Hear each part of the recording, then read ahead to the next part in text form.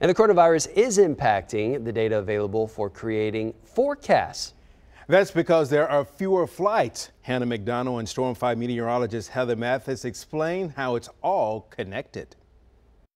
The lack of aircrafts that are flying right now because of the coronavirus means less data that they're collecting. Stay-at-home orders have tanked travel demand worldwide, leaving meteorologists with far fewer eyes in the sky. Not being able to have these aircrafts up as frequently as we have been because of the coronavirus, I mean, it does slow down that progression with technology that, I'm sure as the weather community is aiming for. Time right now is 7:20. On a daily basis, the Storm 5 weather team uses a number of tools to build the forecast. Planes help our meteorologists forecast weather in the short term, like tomorrow's weather and the next day's. We are actually able to use sensors and data that are on airplanes that give us some of those profiles. So we can see the temperature, the dew point, wind speeds, and we can use that to be able to tell, is there dry air in the mid-levels of the atmosphere? Would that enhance our hail risk,